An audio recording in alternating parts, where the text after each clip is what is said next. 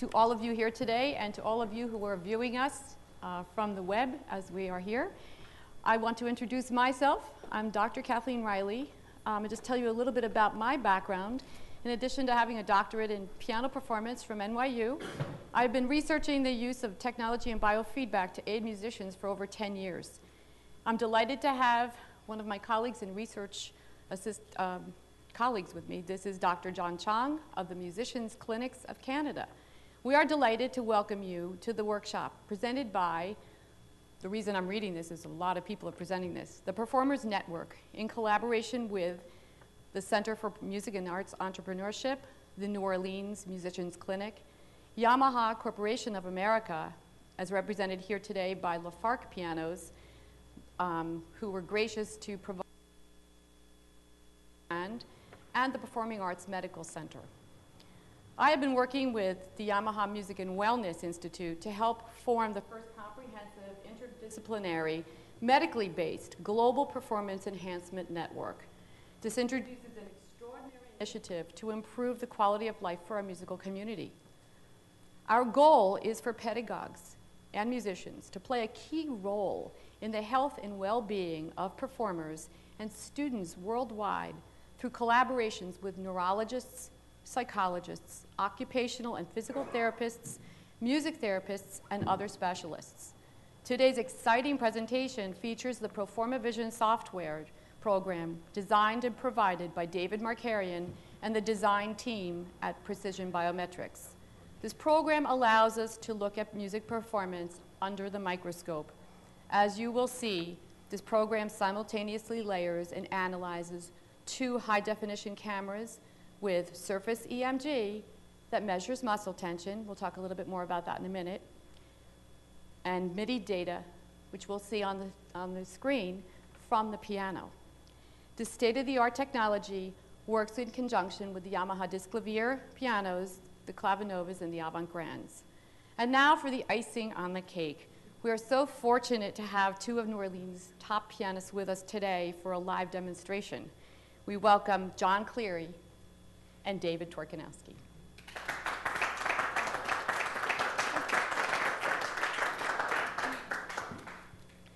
So we're going to have John work with us first, and I'm going to explain a little bit about the technology before we begin. First of all, I just want you to know this is all very simple to use.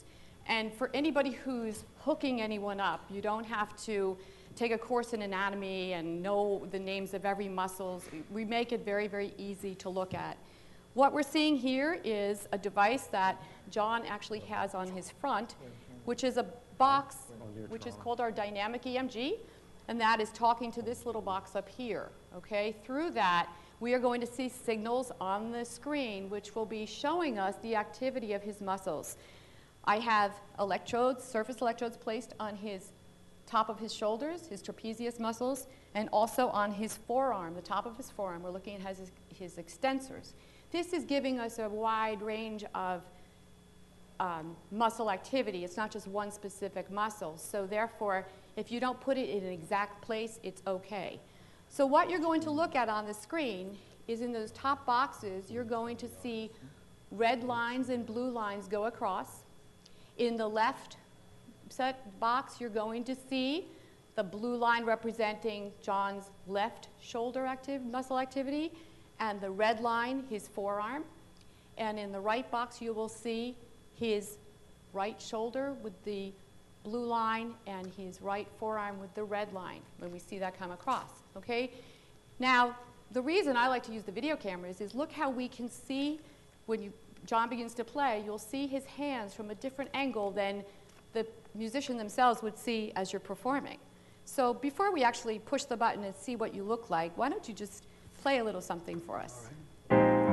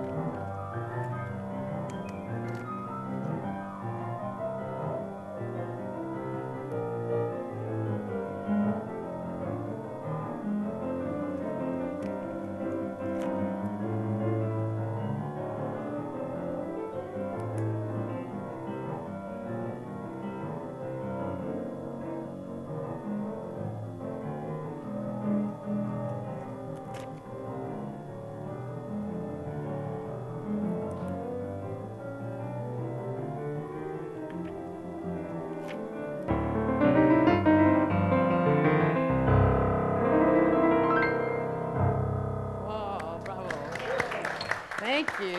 Thank you. Okay, so as wonderful and enjoyable as it is to just have us sit and listen to music, when those of us who are teaching and also looking at music from these analytical perspectives, as fabulous as that was, it's fleeting, and it's sound in time, and even visually for us, that performance is gone. So now we're going to ask you to play just a little snippet of that, and we're actually going to now take a look at what's going on. Okay, so I'm going to go up here, and I'm going to start a test with you. Where are you? There you are. Okay, and we just push this button. Green light comes on. I will tell you when to start. All right. Okay.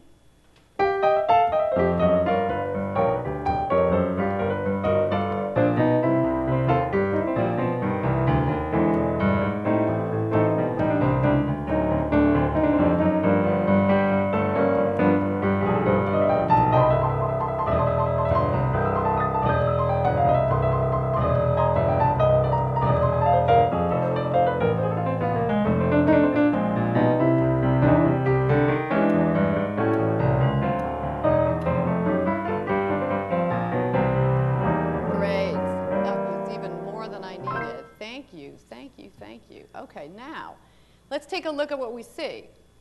All right, we see a lot of lines up here, a lot of notes, but before we even talk about that, we're now going to look at it and hear it come back to us.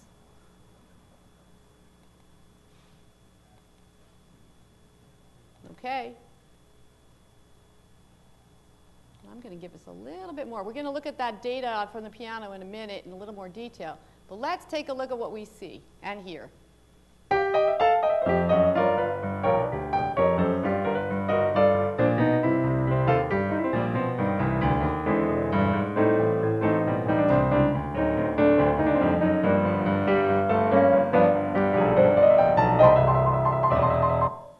Now, I just didn't mean to stop it. I meant to just pause it. Let's now talk about what's up there, okay?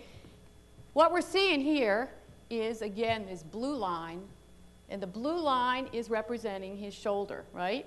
So we see that the shoulder, if I look at you from this perspective, you've got a little bit more muscle activity or tension in the left side than the right, okay?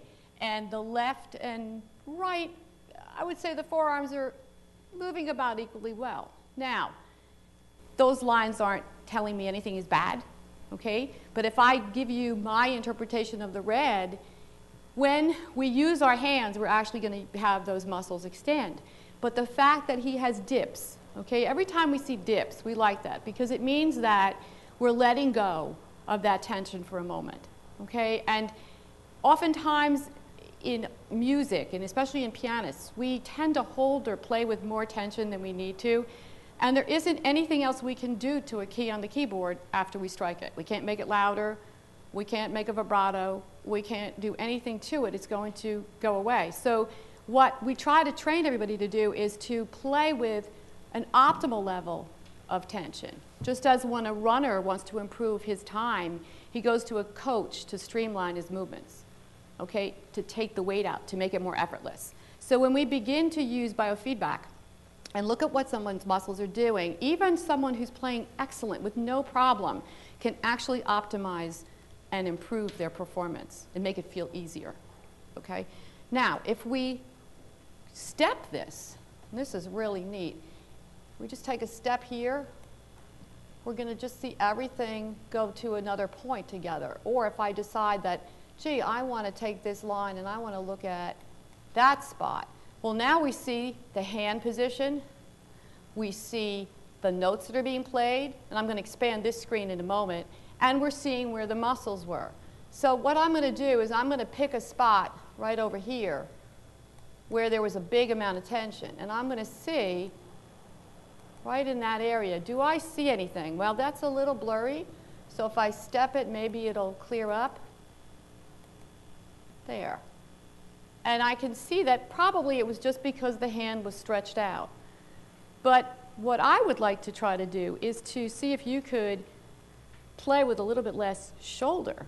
activity. Do you get tight or tired anywhere when you play? Yes, I suppose so. Over the course of a three-hour gig, yeah, I guess so. Okay, and have you had any tension problems or? I had a slip disc in my neck, which probably was exacerbated by playing. Okay. Yeah. And that may be also the cause for some of the higher shoulder activity Yeah. as well. And when you play, do you have any aches or pains or? I do sometimes, yeah. Okay, and could you describe those a little bit? Probably comes from not warming up, just starting to play on a gig and playing hard Yeah. from the get-go. Yeah, that would be Not just warming like up, the and then runner just going feeling the out muscles and running tensing the up, and 5K. yeah, and I'd have to do this to kind of. Well, we always suggest that in warming up, we really start with something that is slower, or even if we're playing something like with some of my classical students, they can play something that they play that's hard and fast, but play it at a slower tempo. So it's just to really, yes, let the muscles begin to warm up and let the body get ready. And also, do you do any stretching? No. Okay. That's also a good thing, especially because you play for so many hours at a time. So if you incorporate some stretches before, even in the middle, take a little, if you have a break, do a little bit of stretching, moving the muscles and moving the body in the opposite way that it's been playing.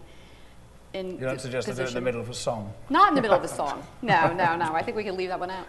But these are some of the things that will also help you. And it's things that we know that athletes have been taught this for a long time. None of us were taught this. You know, the motto when I was at Manhattan School of Music was no pain, no gain. You know, we lived in a practice room all day long. You know, we took breaks, we went down to the cafeteria and had some coffee and, you know, something to eat, and we went back in the practice room. But we find that over the years that does create problems. It creates tension, it creates chronic issues, which Dr. Chong will be glad to talk about in a few minutes. But let's maybe have you look at the screen. And this time I'm just going to let it run across, and you're not going to have to play. But we're going to have you put your hands up, and we're just going to see if we can lower the levels of what we see, okay? What do you want me to do? Oh, I'm just going to have you place your hands there, right? And see how that line is up. Yeah, we're going to wiggle this a little bit. We're going to relax in here. Right. Now, your right shoulder, very good. That's even lower. This one seems awfully high. Oh, he just dropped his shoulder. Okay. So did you know before that you were holding it up? You did. Okay. Well, I wasn't aware of it. Yeah, okay. Okay, so that's better. Okay. Now, you don't have to hold the shoulder up to hold the arm up. Okay, so let's now do another one. Same thing. And this time, I want you to just do a nice 5-note up and down like this. And then then I want you to stop. And at that point, I should see both lines going back down, okay? Just with the left hand? Both. We'll put them right in here. And now you want all those lines to drop. And again. Relax your shoulders. And again. Without the shoulder. You wanted to add a new note. Okay. All right.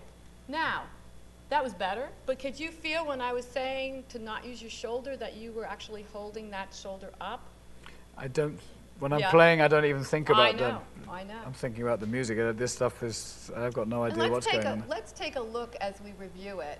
This will be fun because we haven't talked about our MIDI yet. And this is a really interesting piece for us to look at. Where's our last one?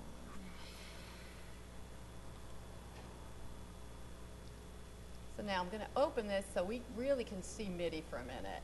So now, there are all the note bars for what he just played. This is a little simpler to look at than the first piece he played for us because we have less bars. Okay, but what we're seeing in the bars that we see the colors are reflecting dynamics. Okay, these are all in about the same range. We can also see whether, like here, your hand just inadvertently hit a second note, it's going to show. But we can see whether notes are overlapping, whether they're clean, and his note to note is fine. Now if I play this and we watch the cursor go across, come back to the beginning.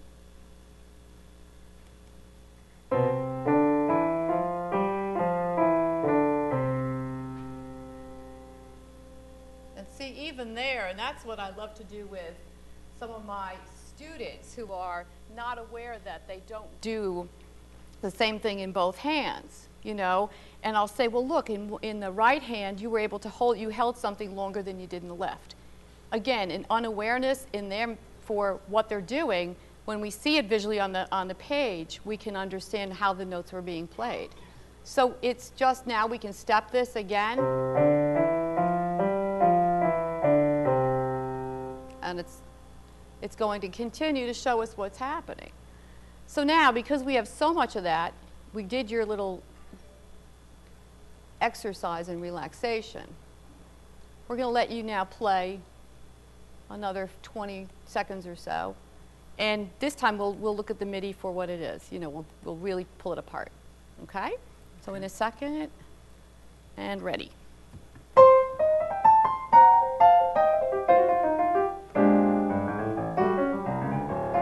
Oh, the light went out.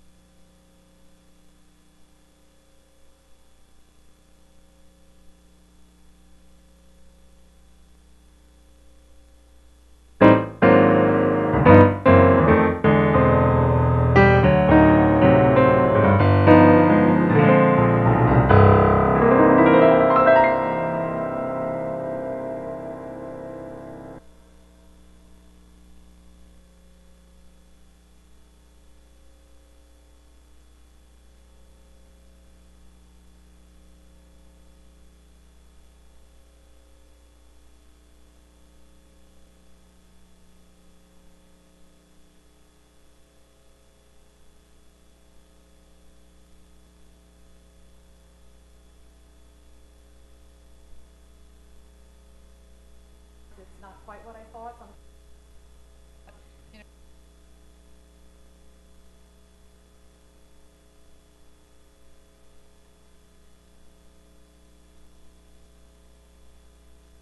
Okay. Would you like to come in and want to do some? Yeah. See if we can try to fix this left shoulder here. So now what's going to happen is that Dr. Chong is going to work with you for a moment. So this is going to be funny stuff. Make some medical suggestions and kind of look at his muscles.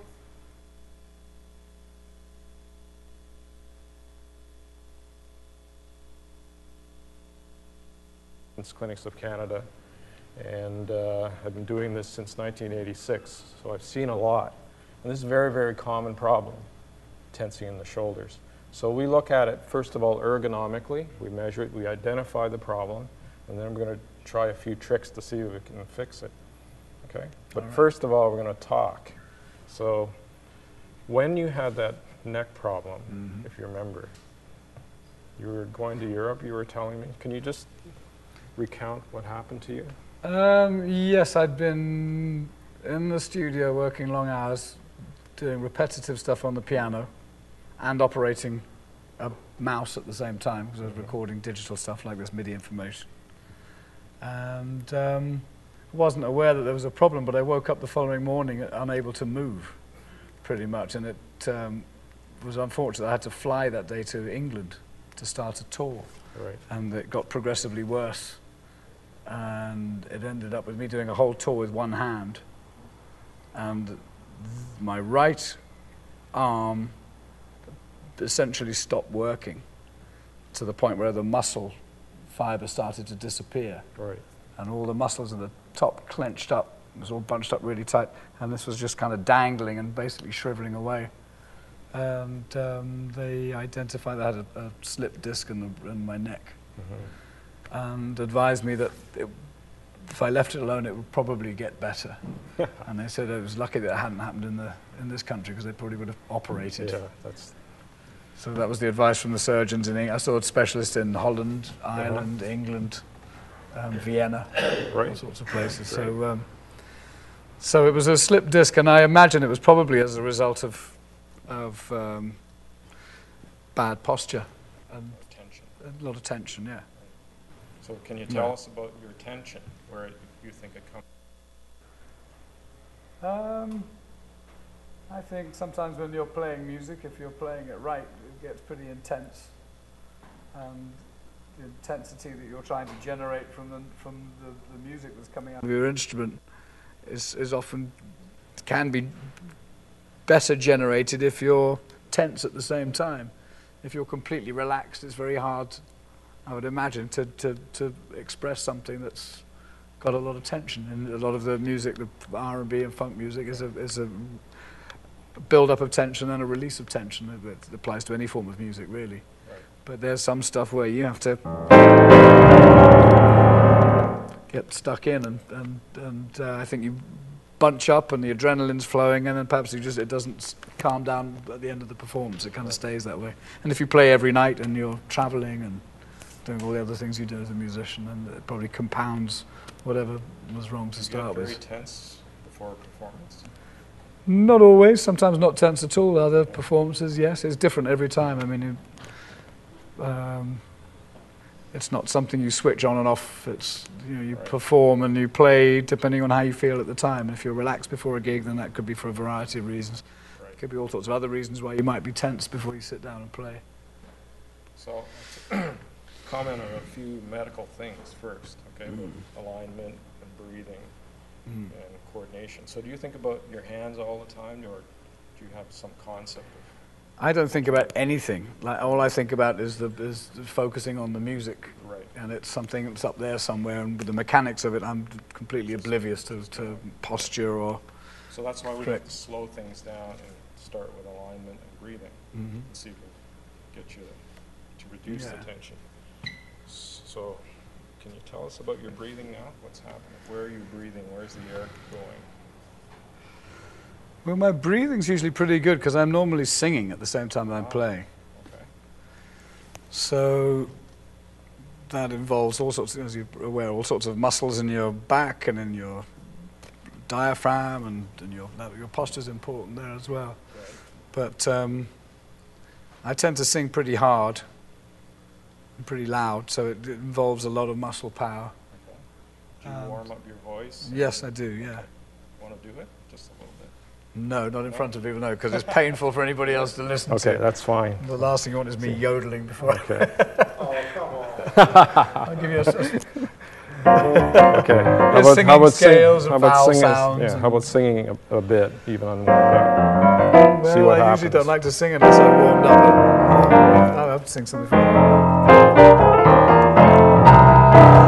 When I'm feeling kind of sad and lonely, lost my sweet one and lonely, I'm gonna find my baby. I don't mean no maybe, gonna find her.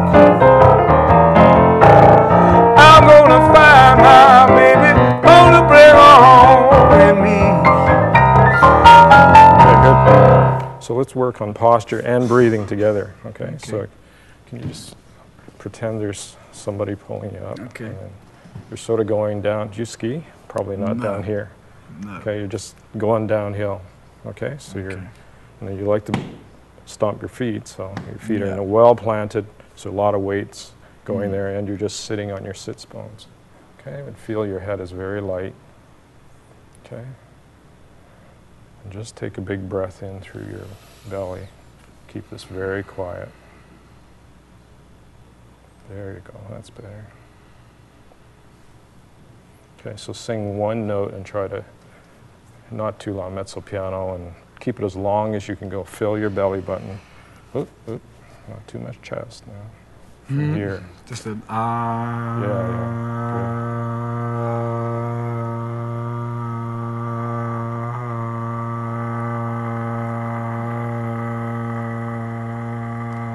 That's pretty good. Wow, you got a lot of volume, eh? That's good. Okay. So with that feeling, when you load your belly button, the belly button goes out, the diaphragm flattens. You try to keep your chest and shoulders quiet, okay? And just feel that your arms are dangling around, okay? And your bum's kind of sticking out a bit more, and your head's just really light, okay? So you're not clenching. Now, if I told you that if you clench just a little bit, 20%, you're going to cut off the blood supply about 80%. So it's just like you're strangling the muscles. So that's the way we're built. And then we add in the tension. I'm scared, something's not right, the sounds, blah, blah, blah, all the musician things that fly around in our head. And then it builds internally, okay? So you want to clear your mind, go to your favorite place, okay, and breathe like that. Okay, do it again. Do what again? The same? Yeah, just the same thing. Feeling kind of sad and lonely. Lost my sweet one and only. I'm gonna find my baby. I don't mean no baby, gonna find her. Yeah, I'm gonna find my baby. Gonna bring her home to me.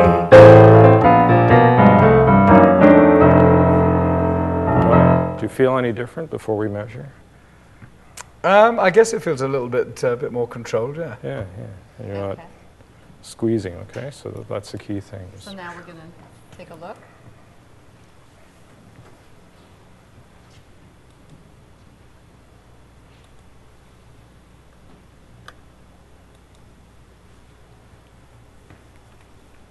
Do the same thing again? Sure. Let's sing. Yep. Going down to Texas, going to Georgia, Oklahoma, Mississippi, Florida. I'm going down to Alabama, down to Louisiana, Tennessee. I'm gonna find my baby, gonna bring her home with me.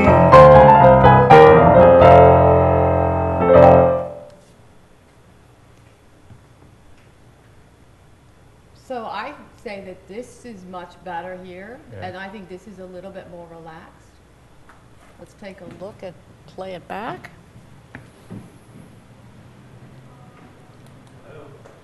I think that your shoulders are a place, like I do, where you kind of feel that emotion too, you know? Yeah, well, I tend to lean into a piano like this. Where do you feel Because that? my left hand's moving in this region. Okay. The right Yeah. hand's covering all this area, so it's, Oh yeah, he's torquing. Yeah, you're torquing it. so that's kind of the way I feel comfortable playing. Right. That's Right. my sort of Well, we should look at that. position, I assume. That Yeah, I think that that's exactly, it's like one of those positions that feels good, Yeah. but may not, you know, it may be more optimal if you did it different. But But when I'm anyway. playing, though, like I can't say, feel I it. don't think about I any of this know. stuff. Yeah. It just whatever need you That's- think about the sound that's So coming out John, the other yeah. end. And if I'm conscious of all this stuff, then I lose Oh, no. focus on Yeah. what I'm supposed to be Exactly. concentrating on. So we want to separate the studio from the stage. From. So if you practice these things Yeah, and make right. these changes slowly, it'll When- kind of Yeah. creep into your When new we do technique. retraining or any awareness building of anything that's different, it's not going to be like push the button and it changes. And you're not, you know, and it's just something to be aware of. Sure. And when you do warm up at home in the studio, then you're just kind of feeling like, oh, I'm going to get ready and get my body ready. These would just be some things to think about, to be aware of the shoulders, to be aware of your posture, and to be aware of how your arms feel. I know that in working with many musicians with the biofeedback, that over a period of time, there's just a real subtle awareness that begins to build in themselves without my even having to say a lot, just because you begin to see when things are different on the screen, and then it just kind of speaks to you, but it's not something where we're just going to have this No, I'd say like 45 wash years over you, 45 years, yeah. Hardwired. But again, it's just like the runner saying, gee, I want to tweak something a little bit, and we can maybe just have it come back and sound different. But let's take a look here. And this time, I think we should focus on the video window too. Let's watch the video, see what we see in the hand position.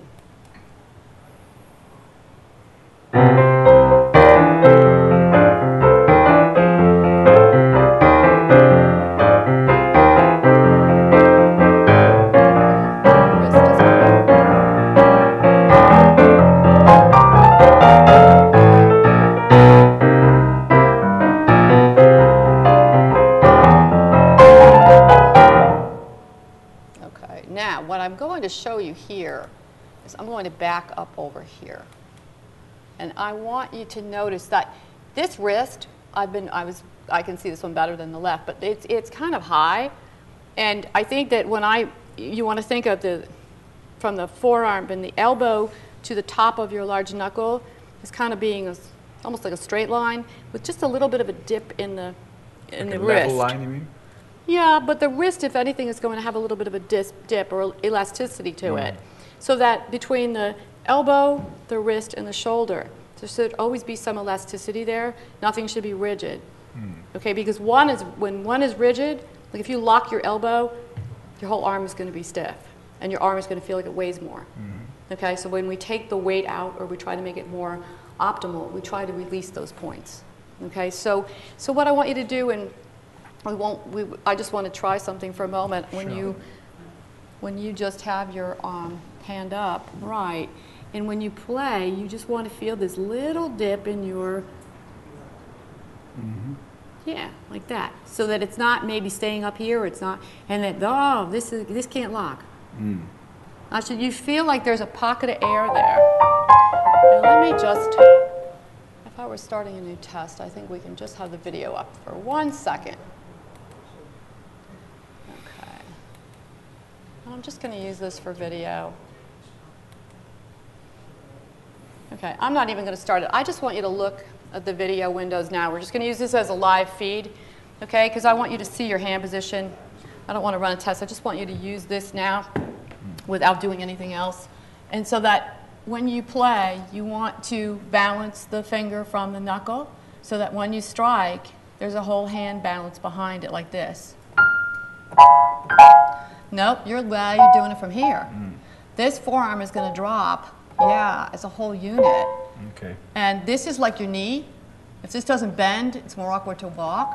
You're going to keep that, just like that, okay? And you want to feel like this alignment is there. Okay? So just, okay. Now, if you look in the video window, where do you see the straight line to? Do you see it to the large knuckle? By the straight line, you mean a line from the elbow? Well, the line from the elbow coming out. Where does it end up? I'm not quite sure what you're asking me. When this goes out, where does it curve? Where do your fingers start to curve down? Play again. Play a chord. Curving from here. Yeah. So I want the curve to come from here. From there? No, from this one.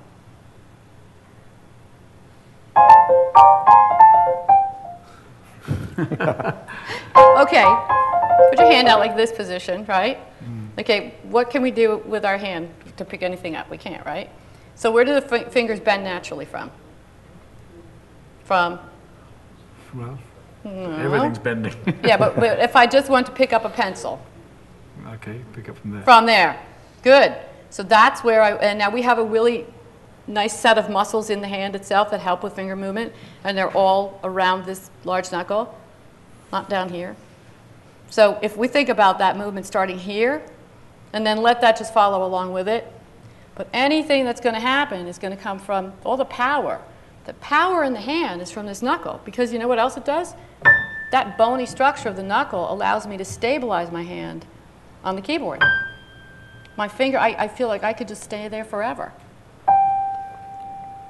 You want the second knuckle, I know. Give me this knuckle, right? Okay, so drop. No, just one finger.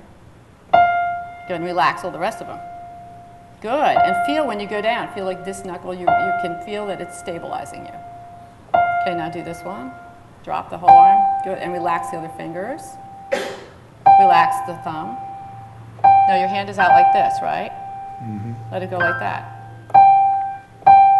Just let, oh, your pinky's up. Yeah, you don't have to hold the fingers up. It's harder for me to there's no effort involved in my finger going like that. If it's that, then there's an effort. It's more effort. Ha! We'll see about that. Maybe not effort you perceive. However,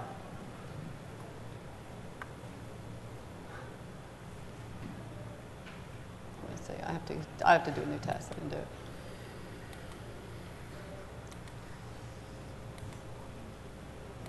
All right.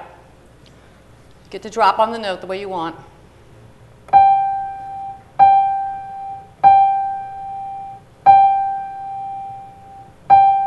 Okay. Now can we drop on it the way I want? Just let these rest. So if you hold your hand in resting position, right. Mm-hmm. So just plop them all on the keyboard. Ready? There. But relax this. Mm-hmm. Mm-hmm. No, not from there.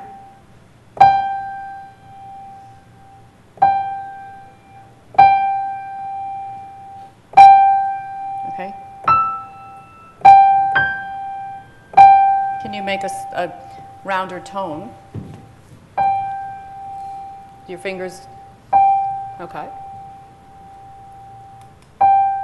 Okay.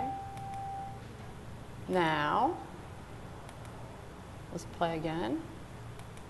Okay, just play just something simple. Something, okay. Something simple. That's not simple.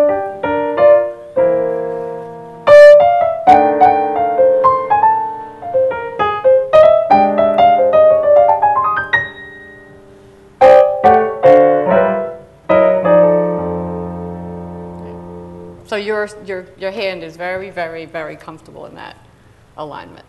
Which isn't bad because, I mean, it's not that your forearm is doing something bad. This is not something where I'd say, oh my gosh, we need to change this. But this would be just something that I would say, wow, if I do this way, I have more power. But it might also be because of my hand size. So your hand size is different.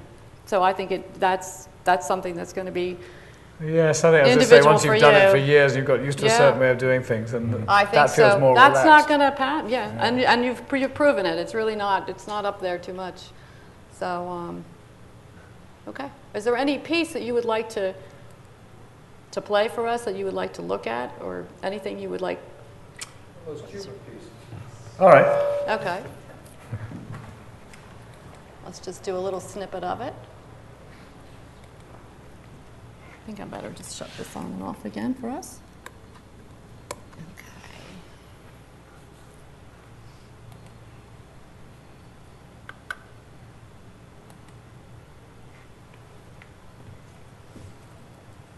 And wait till it goes. Okay.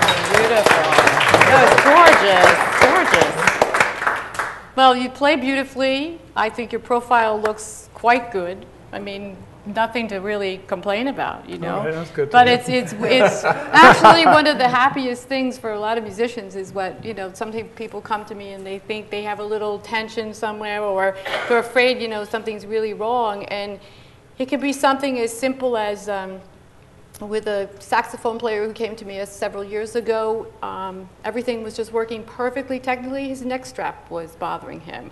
So he switched to a shoulder harness and got rid of all his neck pain, you know. And so, I mean, it's really nice to be able to look at performance from these perspectives and see, wow, things are working. Maybe this could be tweaked, maybe this is fine, or maybe there is an injury. And we have seen, both John and I have seen people who have had serious injuries, such as focal dystonia or tendonitis or carpal tunnel. And this is a real window into, if we give directions to someone, are they understanding it? Is it being perceived correctly inside their body physiologically? And where do we have to make other changes? So, well, I want to thank you for helping us today. Much. Thank you, John. Done? You're done. Oh. And we're gonna pass this over. And why don't you do a little... Yeah. So don't get a neck strap for the piano. That's the moral. No, that's really true.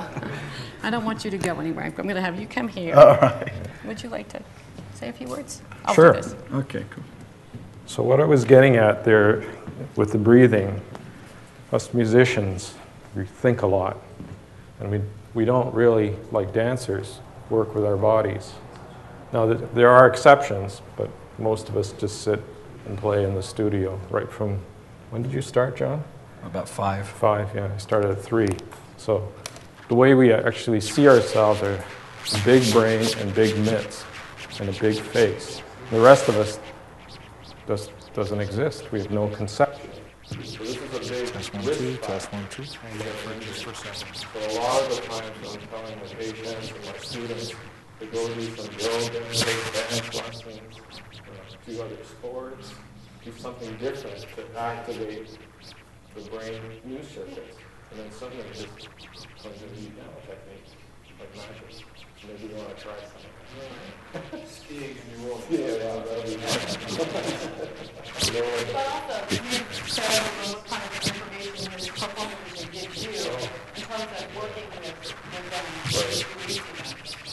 Well, my history with EMG goes a long way. I started in 1996 with very crude instruments. And before that, I was, as a doctor, flying blind. I saw hundreds and hundreds of patients who had repetitive strain injuries from computers and playing musical instruments. I really, just like here, tried all kinds of tricks to reduce the tension. But now, the state-of-the-art performer vision takes it a whole nother step further by linking the video from different angles, right? And the MIDI, that's what I'm so excited about. And we can play it back. So you can actually objectively look at yourself. Okay, objectively look at yourself. And we're not very good at that, as you probably remember. We're kind of a little bit hard. Okay, so in a non-judgmental, analytic way, okay, we can play it back and say, hey, just like in the studio, we can touch it up. And in this case, we're not fooling with Pro Tools. We're actually fooling with your movement patterns. So by observing it, somehow that seeps into our nervous system. Yep. Monkey see, Look monkey at them. do. You sit down. But the monkey is actually yourself. And you actually start learning how to make these changes in the studio. And then you don't think about it when you go on the stage. It just happens.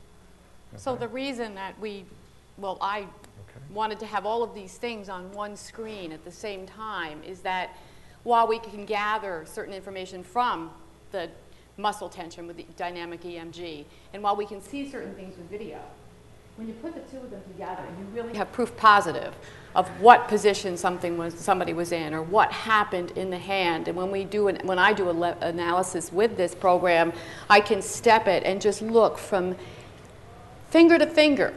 What was going on? Did the wrist dip? Did the thumb flatten out? Did the knuckles collapse? And what happened to the spikes in the tension? And then being able to see the music data from the Yamaha is just amazing, because we get to really see then how the fingers are affected in their musical expression. Okay, so David, welcome. I'm going to have you actually sit, and then I will hook the extensors to your electrodes. Probably can't get through airport security with this. I don't think so. Yeah, I think they might think you were trying to do something. So we have actually one of our leads goes to a bony structure. It's called our ground, and I usually put it up near one of the vertebrae by the neck. And we have a set of leads that we're going to put. One set is going to go up onto his right shoulder or left shoulder. I'm on the left side, aren't I? Am I on the left? I'm on the left. I'm backwards. I'm looking at all of you and I'm calling it right. Okay. So we have two pads up here. They're just kind of like surface pads with just a little electrode on them, and that's what is measuring, and we're measuring the muscle activity between those 2 points. And then we put 2 on his forearm.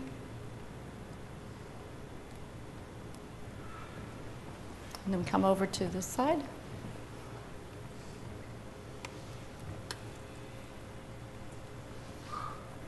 Okay.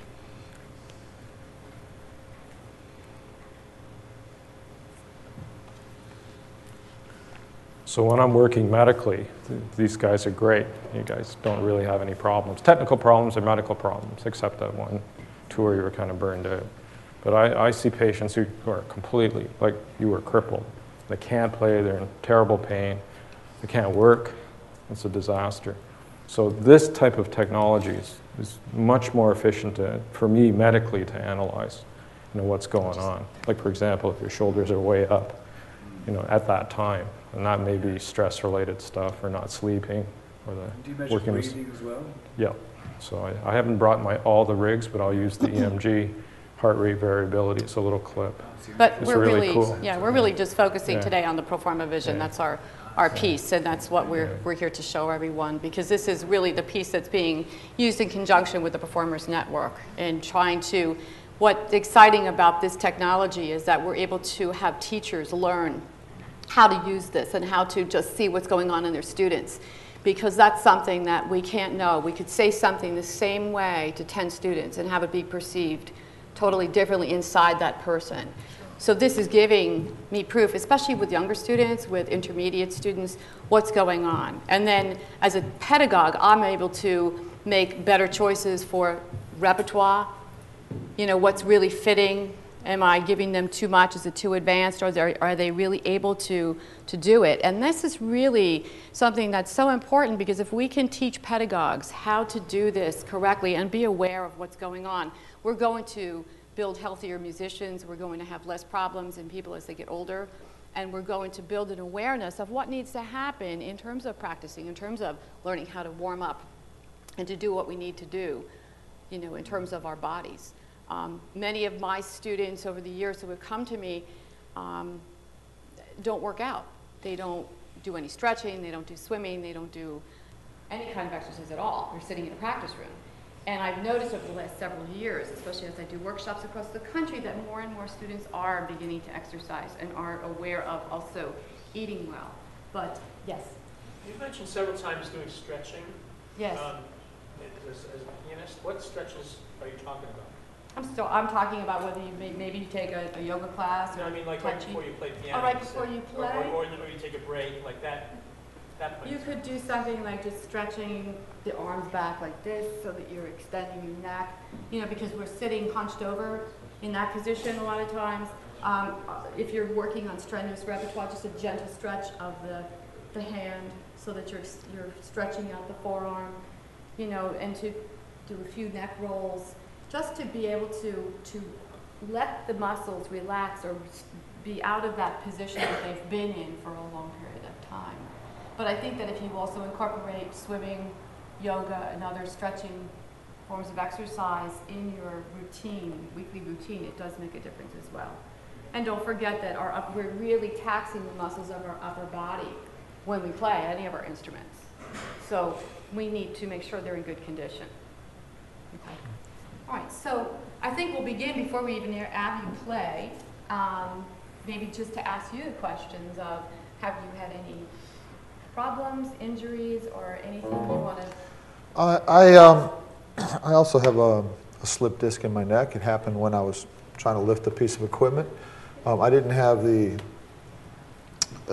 severe side effects that he had. It was, mostly back pain. I wear these Z coils. My back pain pretty much went away overnight. Wow. After I started wearing them. It takes the shock of walking on concrete off your skeleton. I also have like a pinched nerve that declares itself every now and then. It feels like a shoulder blade behind, a knife behind the shoulder blade. Of course, it's not that.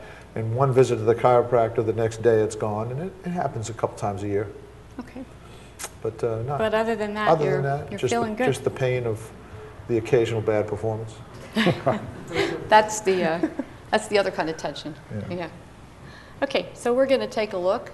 I think what we'll just do is just have you play just a few snippets. Okay, how long? Well, first, if I turn this on. About 20, 30 seconds worth first. And we'll just see what we've got. And you'll see these lines start to reappear, and away you go.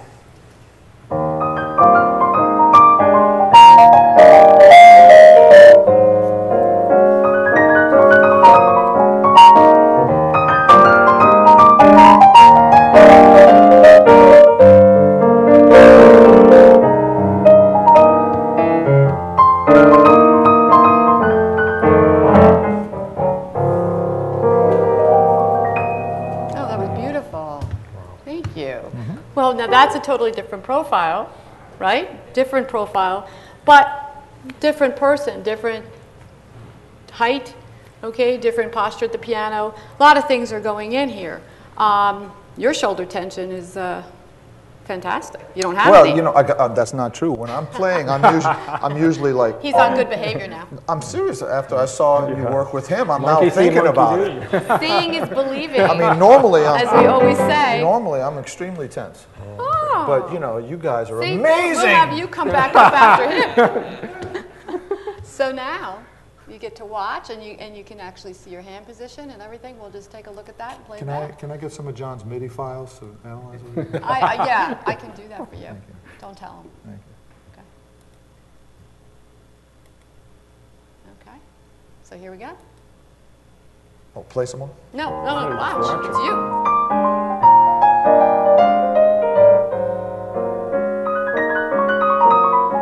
Can I fix that?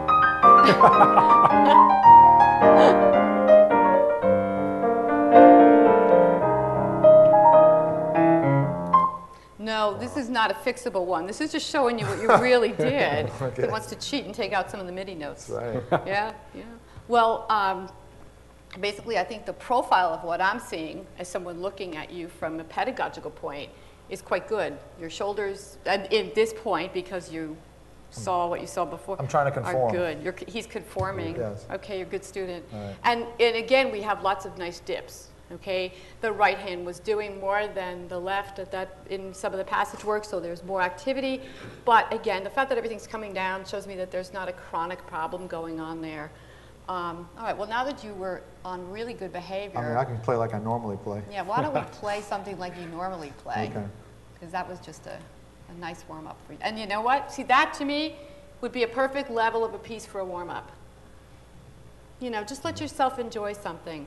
Just relax, play something simple. I tell all my students all the time, no one ever counts the amount of notes you play. They just love something that sounds beautiful. So it's not a contest. Okay? So we're going to now let you do a little snippet of the way you really are.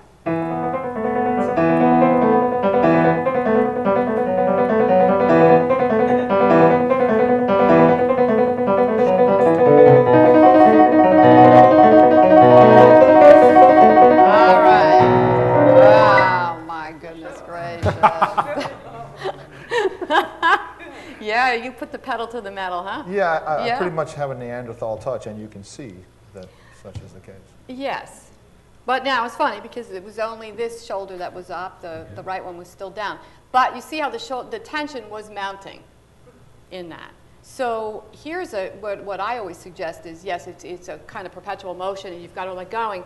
But again, Pianists never breathe. We never have to think about taking a breath in something. We don't have to think about how to bow, like a string player would have to bow. But we have to really think about where we would breathe, or for a moment, let the tension come out. There was, I'm not sure, I mean, you may be familiar with Madame Shaloff. She was a legendary piano teacher in Boston. She taught Herbie, she taught Keith Jarrett, and she was the mother of Serge Shaloff, who was this great jazz baritone saxophone player.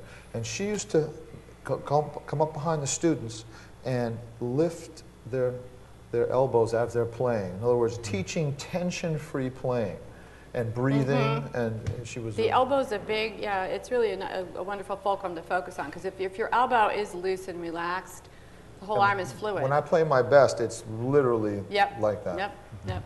It wasn't totally like that there. Oh my God, no. So let's kind of watch that one. Okay, so we'll open. And we're the second one. Okay. Here you come. Wow. Let's take a look at all this MIDI. Well, that's a lot of notes, huh? We get paid by the note.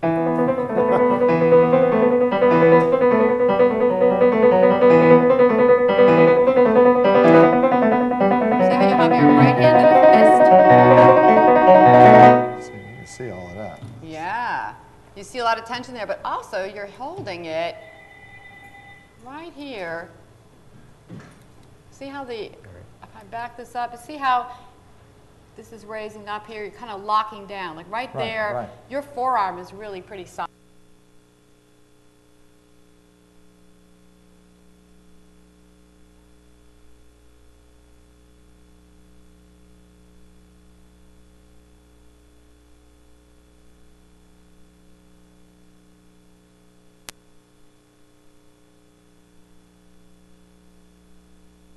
Do that. Okay. Because if you want to play something fast and loud, okay, the loudness, the way we achieve loudness on an instrument is by velocity and speed of attack.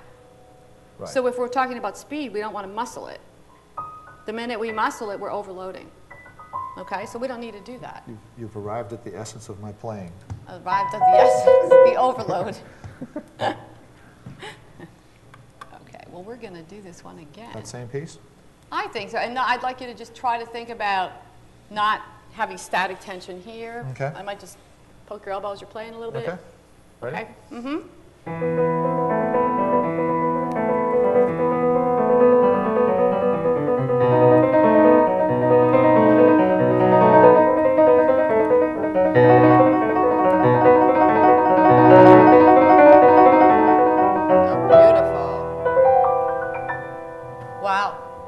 Tremendous difference. That was tremendous difference. Everyone can see. And even the left side, your shoulder was lower. Okay, so if we do a comparison, okay, let's go back. Can this software compare performances, previous It will be able to. This version is not doing that. But I'm going to actually play the first one first. Okay. And I'm going to bring this up because we know what the MIDI looks like. Let's take a look here. Okay, so what are we seeing? Look at this left shoulder. Look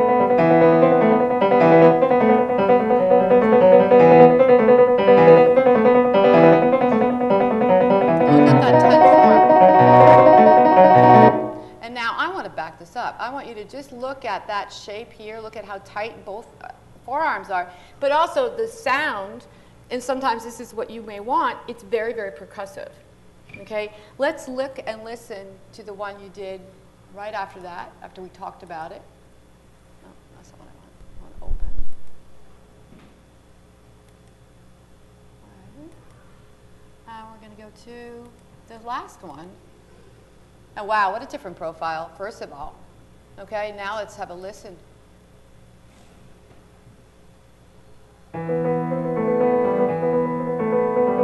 Took a different approach, okay?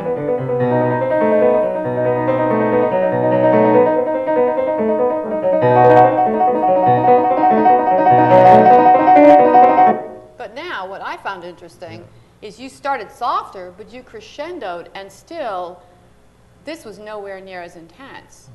you would probably even be able to start louder than you just did, but with that same feeling. Let's try that.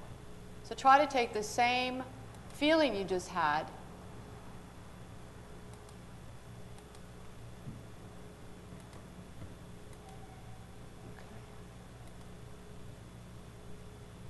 Okay.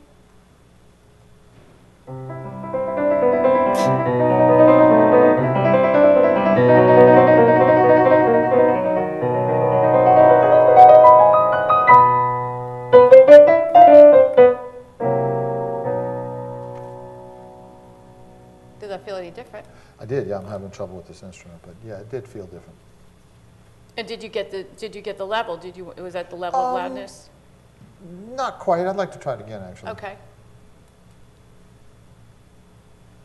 I'll play this in the same part of the piece. Yeah, let's do that, and let's try to just have the same part be a little bit louder.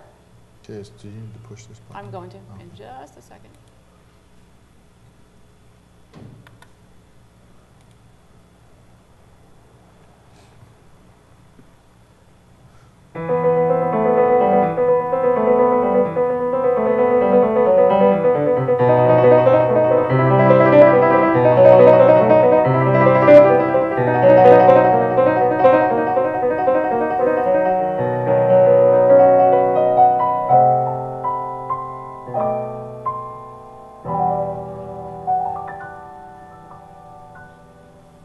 Okay.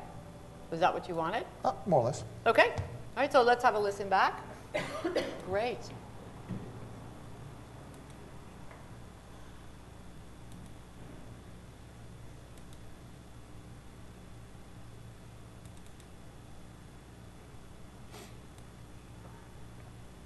I really like the way your muscle tension is looking. It's quite good.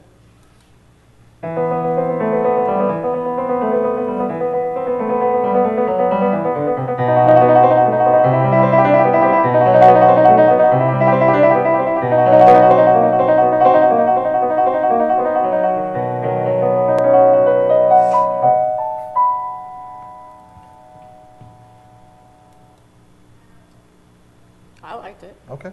Yeah. Is this information on yourself giving you any feedback? I know you got a lot from watching John. Definitely. When again, it's difficult. I realize you have to use a digital instrument. I mean, this isn't a real instrument. No offense, LaFarc, but it's not a real piano. My point is, it's very difficult for me to establish any kind of sensitive affinity with this instrument because it's new for you too. Yeah. Right. It's not. It's a digital instrument. Yeah. There's nothing. So you're looking for a specific tonal color too. Yeah. Yeah. In my experience, my dynamic range is between triple F and 4F. So generally, it always is. Okay. And so I'm always pleased when I can add more dynamic range in my playing, and this definitely helps me do that. You had much more color too. You know, I mean, I think the last few performances were just, more colorful.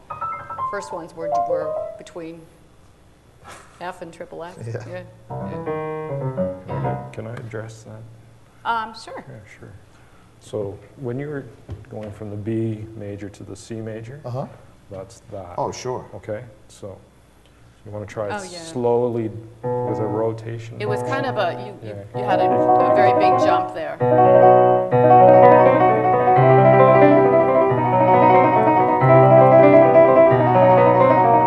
So this is getting all. And let's also look at what you were doing there. If we go back here, and we're going to just kind of, we'll pause it at one point here, but Right there. now I'm just going to step it, Good. and let's watch what your right hand starts doing. So now see how tight you're moving it? You want to, I would relax the wrist just a little bit and let it go down and flop over to the B section.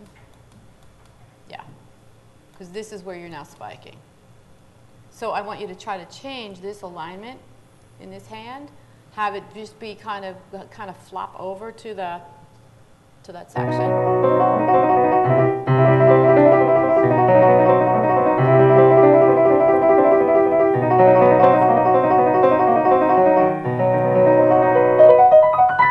How do you get to from the C to the B?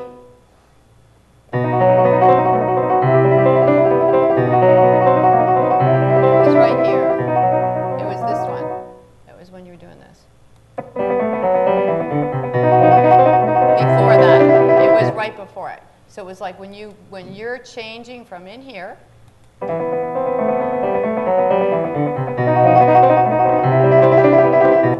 It's the change. It's going up to that.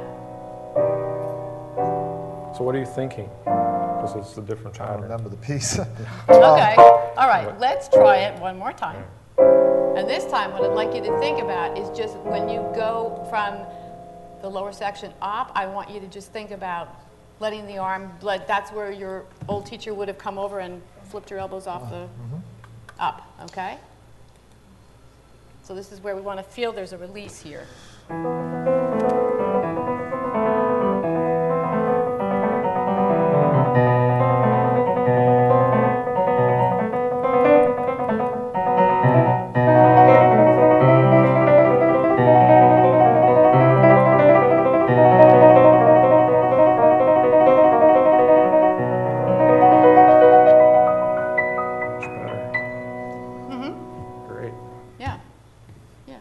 Actually, the sound was prettier on that one. I thought that was a much Okay, me too. more gentle sound. Yeah, so we're getting a lot of information based on your playing, not only just from the muscle tension, which is kind of where we've been focusing. We can also really take a look at, where's my last one? 416. Yeah, let's take a look. Let's pull this down again. Okay. And now we have all these notes that are so close together. So I'm just going to Yeah, would you like me to play something slower so there's fewer notes? No, Okay. I'm just going to say we can see your timing and look how nice and even everything is. You know, it's really nice to be able to take a look at the performance from the MIDI perspective and see. I mean, technically, it's beautiful. Thank you. Yeah, it's beautiful. Look at that. I mean, to me, it's always wonderful to see a picture of the notes, the sound and time. Can you do the same with the previous? If we start doing this, tracing? yeah, we With the can. big I'm peaks. going to, yeah.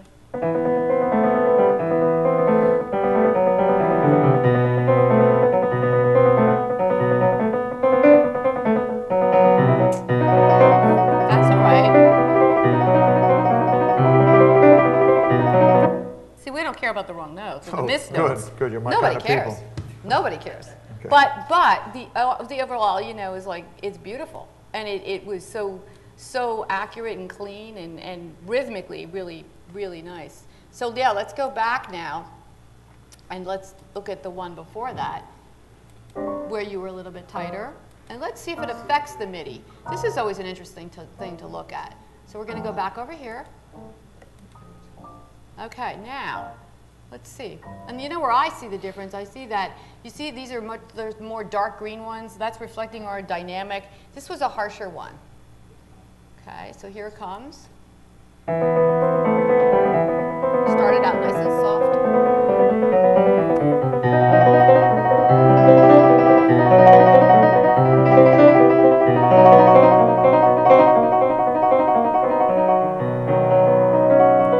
See, now what I would be seeing there is I'm looking at the dynamic level.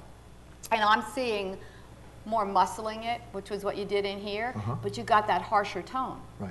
You had more of those double Fs, triple Fs going, and you didn't really need it. I mean, aesthetically, I thought the second one was better. Had more music. It was Yeah. more musical. Oh, yeah, yeah. And you did less wear and tear. So now we're looking at this profile, right? This is the one before. And we're just going to go back and just pull that one up again. Looking at that other one. And let's just look again to see the muscle difference. Wow. See? Different profile here. And this, you still had loud notes. You still had the dark greens. But again, it just had a different tone. Less effort.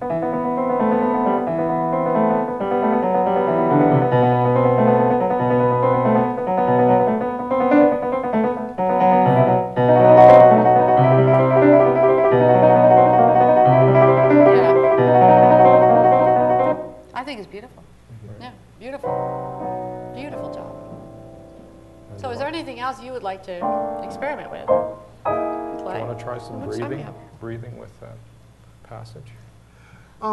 Actually, I'd like Yeah. to see what it looks like playing a different type of music. Okay. Good. Okay, let me just, I'm going to bring this back up again. So we're going to bring it back to where we see everything. Okay, so we'll do a new one. Good.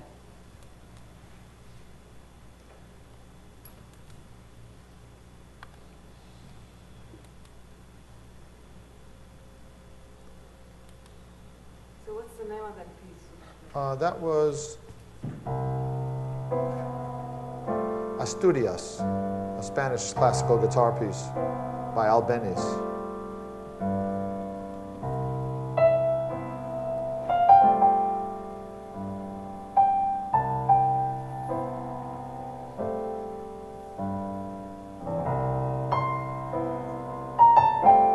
I think we're done, right? Now we're done. Yeah. Wow, that was beautiful. That was just beautiful. Well, when Now look it's- at your profile. When it's more controlled, it's less effort. Right. So we'll pull this up. Yeah. It's less effort, but again, let's just listen to the richness of your tone. To me, even though this isn't, it's not an acoustic instrument, Right. it's singing now. Like your tone was really, really singing there. Where am I? 416, 421.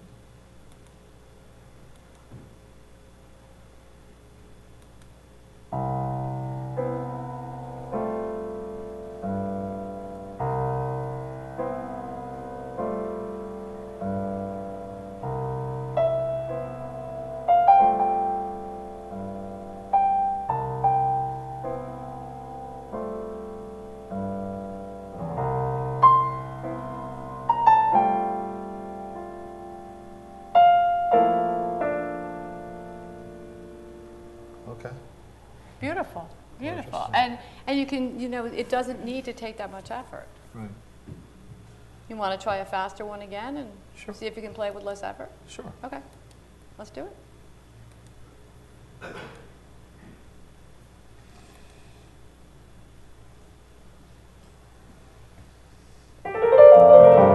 Oops.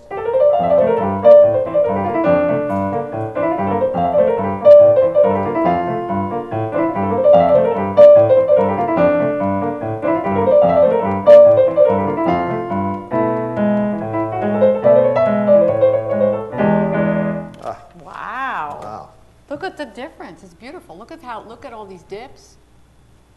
That was truly lovely. Truly lovely. Now you're gonna be quite impressed when you hear yourself. Oh, really? Yeah. That's never happened. That's never happened. I think everybody else is impressed, right? Yeah, well. Yeah. Okay. I know you don't believe me, but that's all right. You don't have to look at all your MIDI notes. This time I want you to watch your EMG and your video. Okay.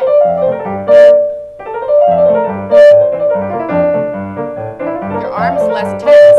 See your right arm? See? All those points you're letting go.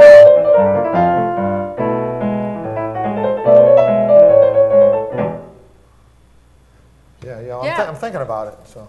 Yeah, well, you're thinking about it, but isn't it amazing how quickly this can begin to talk to the body? biofeedback, Yeah, right, yeah. But I mean, it was really, really interesting when you did it here.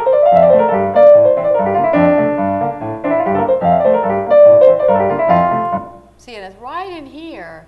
When this arm is relaxed, we can see the forearm like it's not holding the tension, and that's exactly where you're letting go.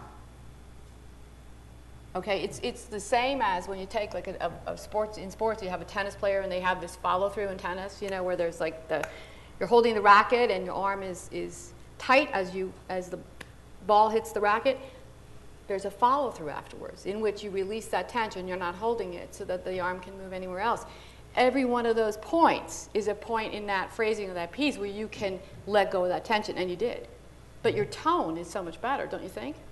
Yeah, it's beautiful. It's beautiful. Do you So when we work on the left, Your octaves, left hand, up, let's up, try up, that. up, up. Let's try your left hand Release again. your Let's try more the same, rotation again. same piece again, and in this the time, left. your left hand, you want to think about where you can breathe. We can Okay. let this release a little bit too, okay? So we're now taking this, he's really, really working to refine some of these little things. So now I just said, let's take the left hand where he's got the octaves, because that right hand had the beautiful dips. Now we're going to try to get him to be aware of that. Think about it in the same piece in the left hand. Okay, good.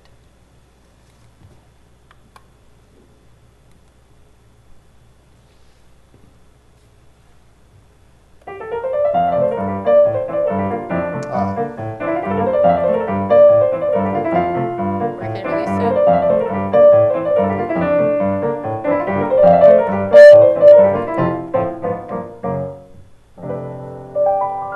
Okay. Can you just play an octave for me? Just, I mean the the broken octaves. You were just. Okay. Can you put a little like kind of. Right, and when you release from one, if you're going to do that, when you come up, is where you're just going to feel like you let go for a minute. The arm feels weightless, right? Oh, wow. Almost roll There it. you go. Just roll along.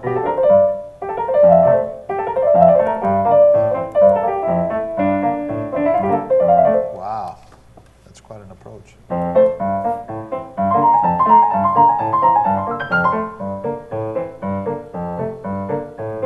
I mean, but what you're trying to, trying to achieve is actual technique. Yeah, well, just try it. Just loosen Very it up. few of us have that. Hey, you got it. I couldn't be doing this. Let it fly out. There we go. That profile, wow.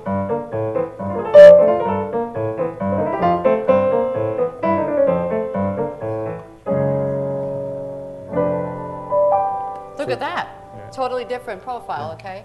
And that's something that I always look at. Pedagogy is like, again, where are you going to be able to let that arm release? You don't have to keep it tight the whole way. Right, right. Yeah, Not yeah. at the ready. No, and it's like that large muscle, and it's just what that teacher had said to you before from Boston. Right. It's like I didn't study with her, but she was but let. this was you were weightless in the elbow and the forearm. So when the doc's working with this, I'm looking at that, and my brain's seeing injury, trouble in the future. Yeah. So that's why I'm Yeah, being you so want you picky about definitely it. want to be taking the weight out, because if you think about prolonged overuse over time, over many years, this is where the body can begin to break down. And that's one of the things that we're trying to avoid. So, you know, the fact that you can, this is only just tweaking the performance. It's like not saying anything's bad, but can we do it with less? Can we do it just with making something feel lighter or more optimal? You know, it's like, again, it's like the running coach. You know, now you're gonna play a better race. Right. Thanks. Yeah. So we can play fast, we can play loud, but we don't need to be muscling it, because it's only becoming more cumbersome. And we can all hear, I think all of you here today can hear the difference in the tone that's being produced out of the instrument. And I think that's one of the most important forms of feedback with Proforma Vision, is the fact that you've got that playback coming back to you is an essential. I mean, without this kind of feedback, we're not pulling that idea of what's going on in the muscles and in the body into the actual performance. And for me as a musician, that aesthetic knowledge of like what it's doing for me as a performer is really going to help me remember that in my body, because there's a reason. It's not just because somebody told me, well, this is a better way. I can hear it, I can feel it, and I can become aware of that whole totality. So that's a really essential point. Well, it's just beautiful. I'd love you to play some more for us. And then I'd love to ask you if you'd like to come back up, because you've been in the audience seat. I've been enjoying listening to Dave. Yeah. That makes one of us. Yeah. Yes, you have a question? Yeah, just how does the seat height affect the tension? The bench height, the posture is very much affected by bench height. It's also affected by distance from the piano. If you're sitting too close, your shoulders are going to be raised up. Yeah. Your elbows are going to be tighter. When your arms can be out in front of you in a more relaxed position, this can all drop in a nice, easy position. I mean, I can see he's very relaxed in his position here. His alignment, he's not sitting too close. And he's not raising the shoulders to lift the forearm. And that's a common misperception in many pianists that I work with, is that it's like this, they engage the shoulders. And that's where then a lot of that tension begins. When I play, I mean, I'm always here. I'm here. I'm totally here. I mean, really, he's just fooling us today, okay. pretty much. I'm trying to, you know, understand the concept.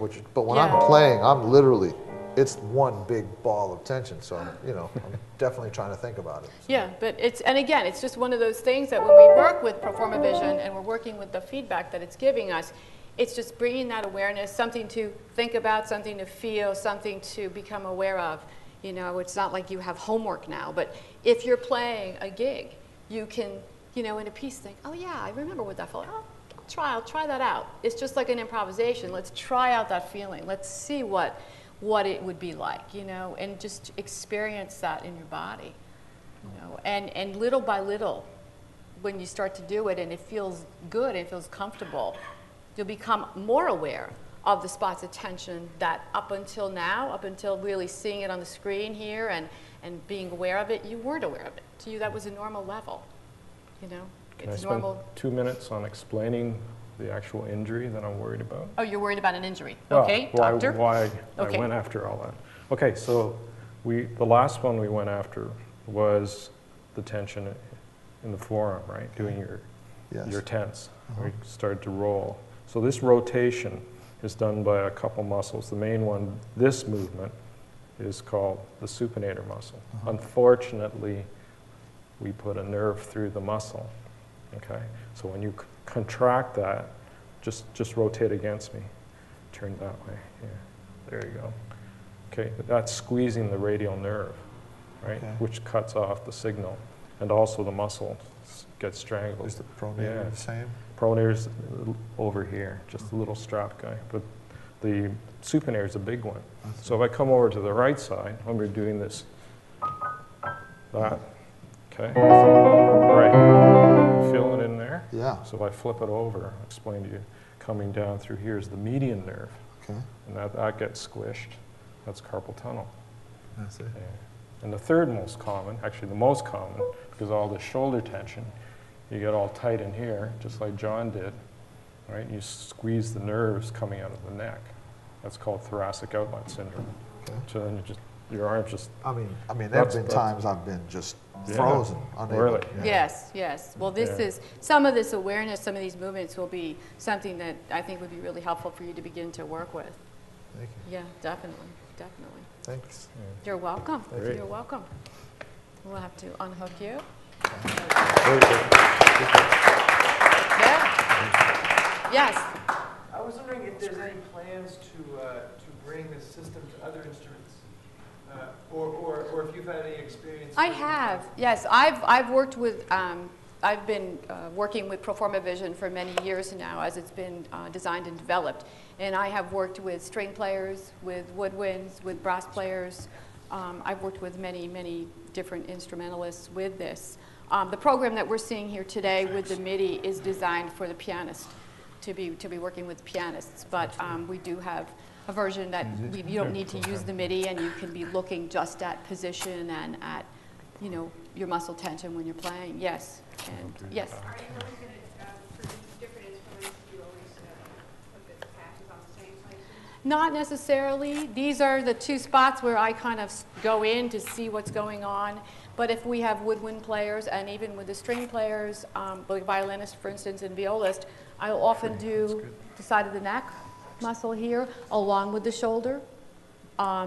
But then it's also very important to be looking at the forearm and the muscles on both the underside and the top side. But I'm going to sometimes do that in a more specific way. Or if somebody's come to me and says, wow, my neck is really tight, my you know, something's hurting me up here, then I would go to those spots probably first. And then I would see what we see, you know, and see if there are sometimes some simple movements that we can do. Several years ago, I had a violinist who came in, and he had a lot of high tension in his shoulders. And he was complaining. So the first thing I did was I put the electrodes on the neck and the shoulders, and I had him just begin to play. His arm that was controlling the bow He was actually moving it back with his shoulder. So there was a motion coming in from his shoulder to do what should have just been from his forearm. The minute he saw that on the screen, in terms of the video placement with the Proforma Vision and the muscle tension, he immediately changed it. He says, oh my goodness, I didn't know I was doing that. The second thing we found for him was that his chin rest was not the proper height. The shoulder and chin, he needed to get another piece. He was really bearing down with his neck, and it was just going into a constant spasm. So he was playing, but he was in performance, and I said to him, when you finish your performances, you need to now, you know, go and experiment with some different sizes. You can't do it in the middle of a concert season if you're that level artist. But, you know, so there are some things that are kind of easy fixes, or again, that we can become aware of and just change, and others are injuries over time. So is this not available in New Orleans, or are you traveling like?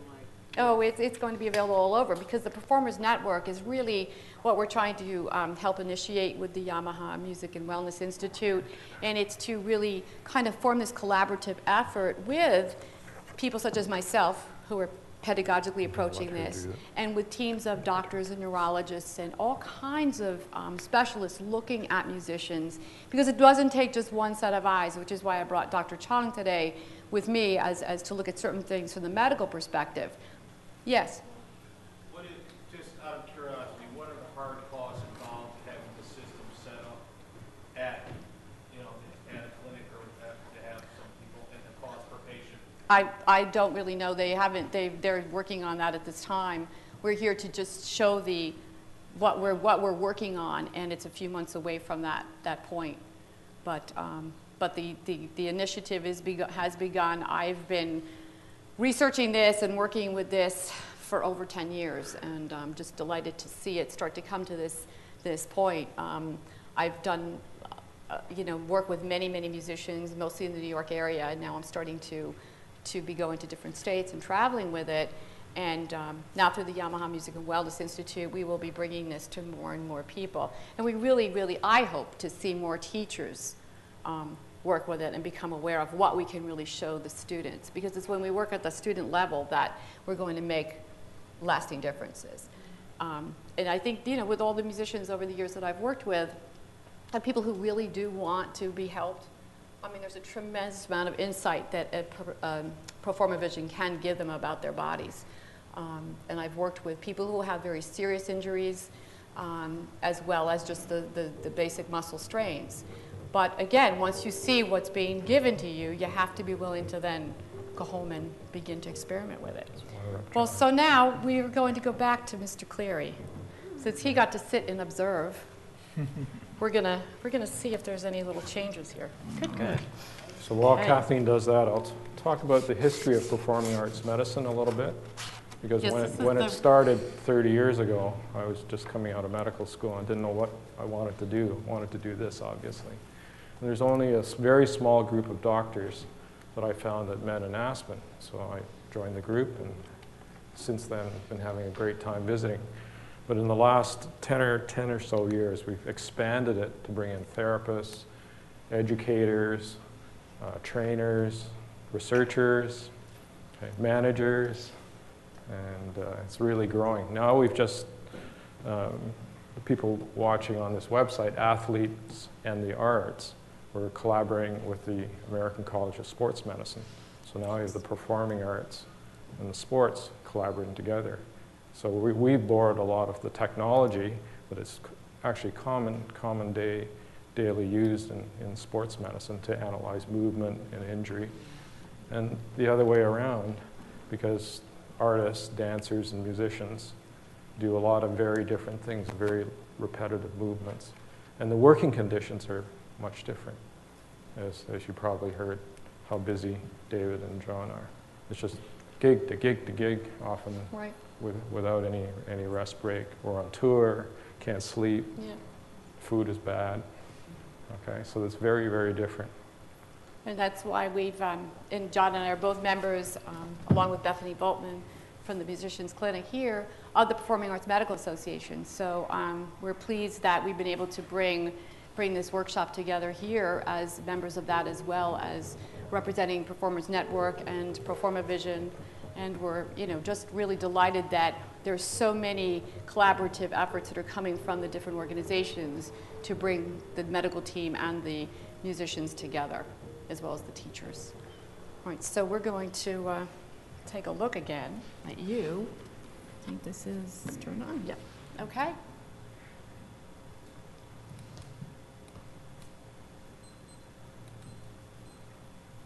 Okay, so now you got to soak it all in from watching David. What would you like me to play? Whatever you would like. Let's see.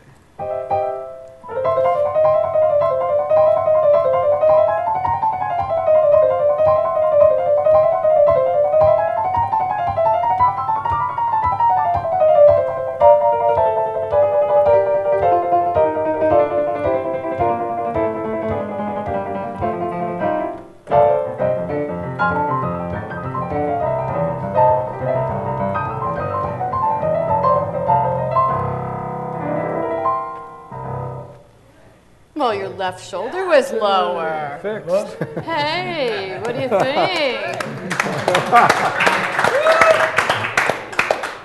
Wow, seeing is believing, isn't it? So this is great. See? We have a set of Yeah.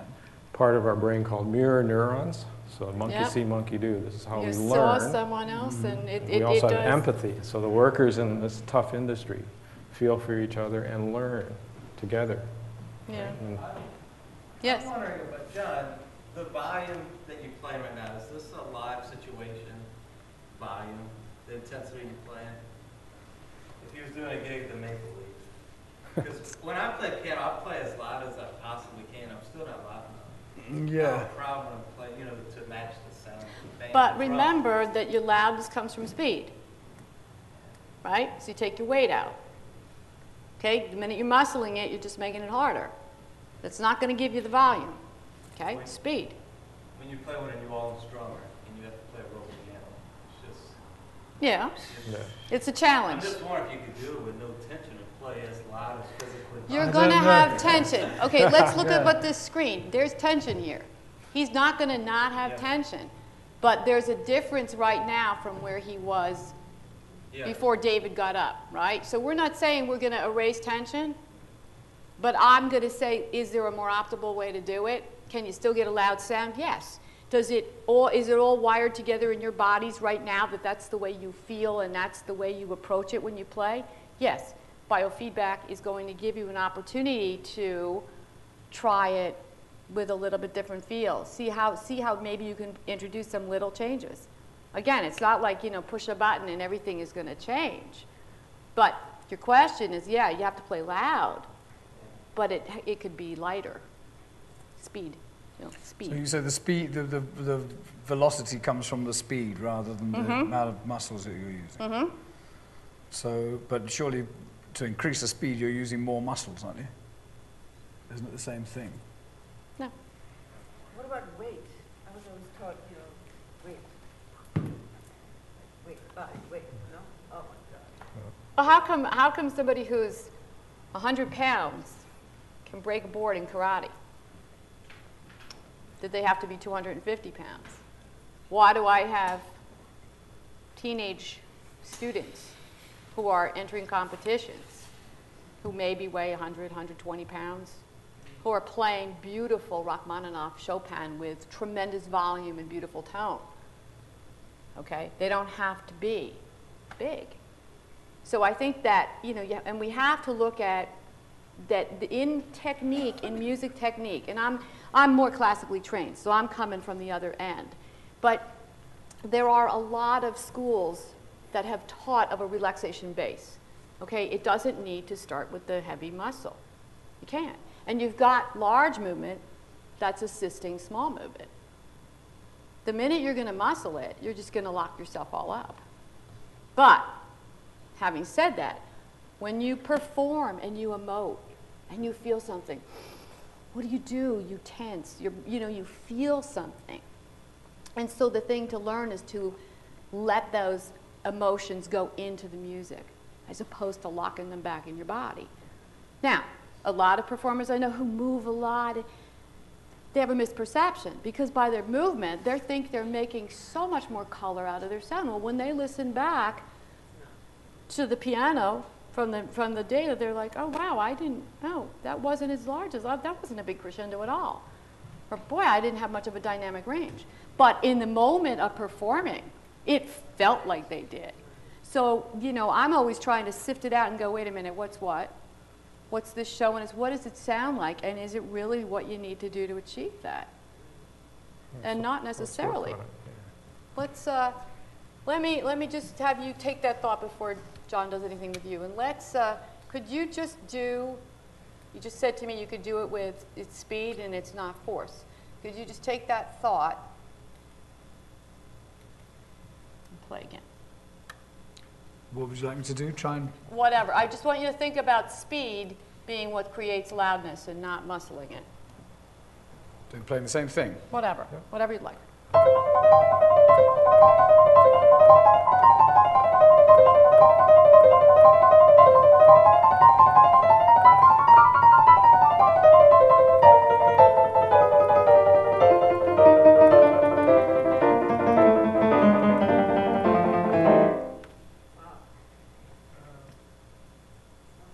Now, by the way, the left hand is looking higher because of also he's crossing across his body.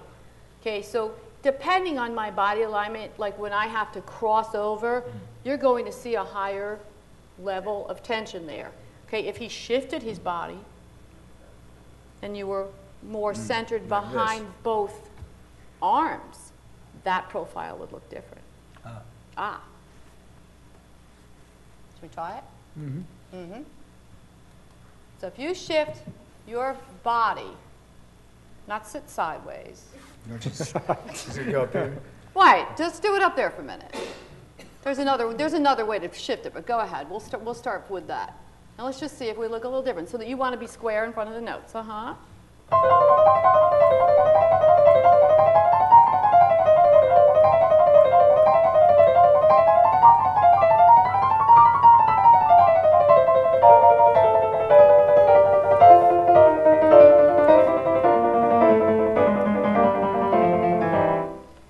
Feel any different or just weird?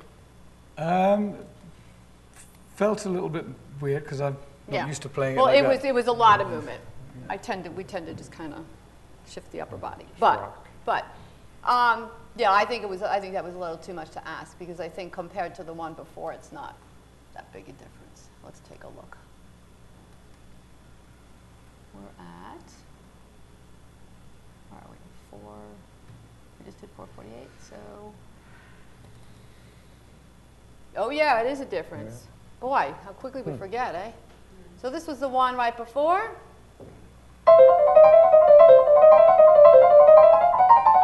Wow.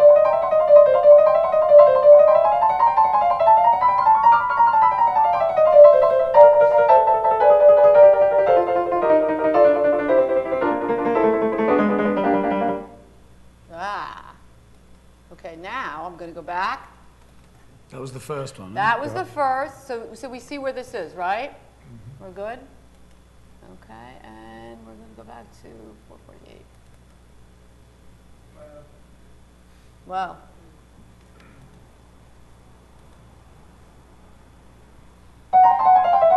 Started ahead of me.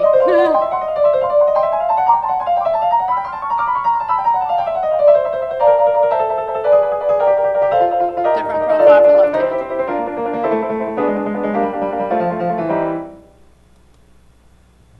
We're not going to have him slide on the bench. But the whole point is that now you're getting into the whole body and how the choreography of the whole body is what plays the piano. It's not just the fingers. It's not just muscle in the forearm. It's got to be the whole alignment. Okay? So it's something to think about. You don't have to move the whole body, as I said, and slide up and down. But you want to feel as if you give yourself some space to have the arm in a comfortable position. So if I was to play that, I mean, normally I would sit here in front of middle C. Yeah. So I'm playing up here. This last one I did up here. Right. But what am I supposed to do? Go like this? Yeah, a little bit. A little bit. Like that as opposed to like that. How However, I don't know, you could try it both ways. Let's see which one feels Wondering whether- better. Let's see which is better. So he's just come up with 2 different ways he wants to approach this to see if it feels better and looks better. So we're gonna let him go. Which one are you gonna do first? Wait till this goes on first. Okay, now you can start. Okay.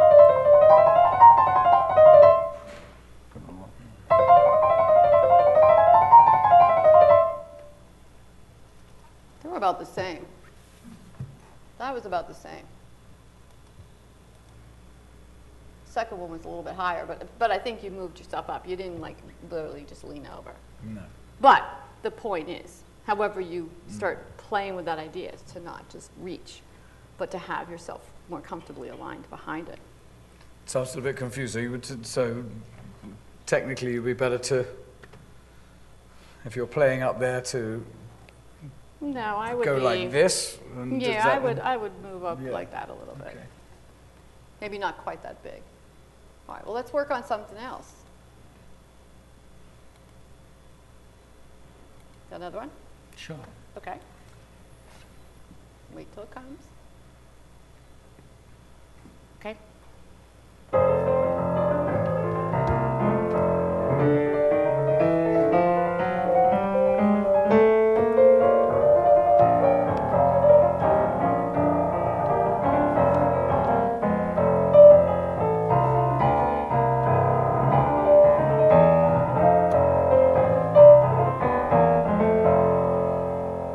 Now, when I came over and I stood behind you and just reminded your shoulder to not move so much, you dropped it down.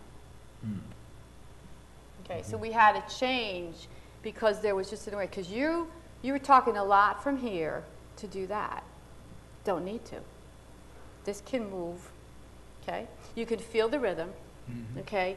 But don't do it in something that's gonna pull up and begin to tense your muscles. Okay. Let's try it again. Okay, hold on.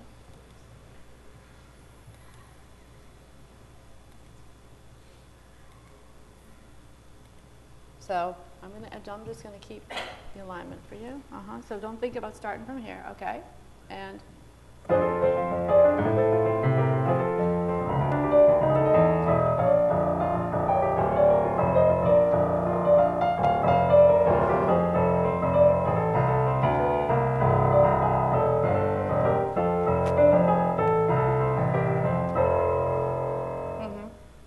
yeah, you want to be very, very active from that.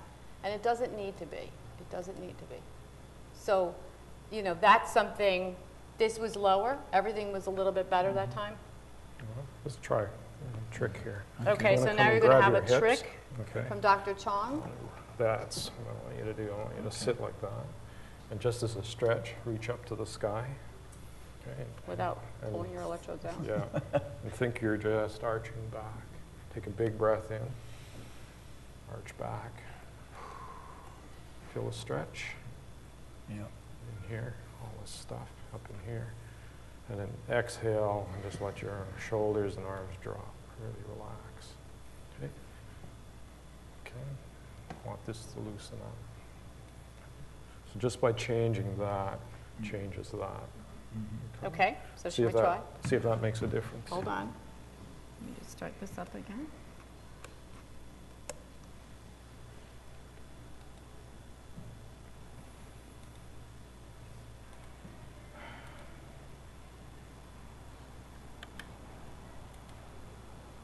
Wait for it. Okay.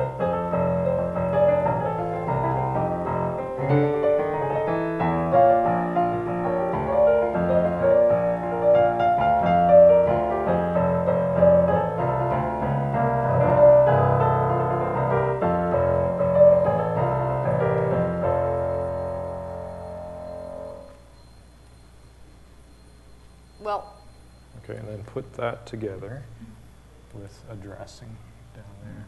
Just follow your, there you go. So you can move now. See, if you have your bum this way, you can't move, you were locked. okay? Okay. So So if I was you- consciously trying to keep it in No, that position. just roll onto your sits Yeah, bones. And now just roll forward like in a Like- natural position. Right, so you're actually sitting on your sits Yep. bones, and then you can move around.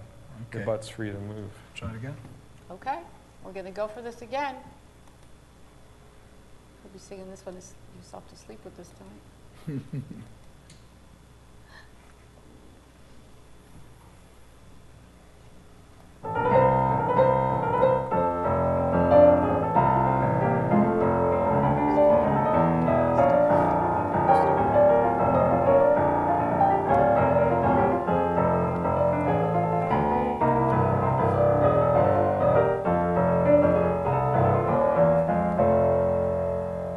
Okay.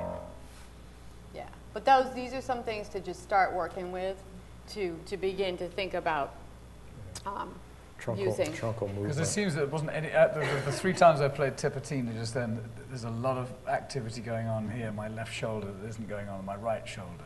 That's the blue, yeah. The blue. Yeah. Blue guy. No, this time So, I but felt it was much more, actually. I thought it was better before when we just kind of quieted you down.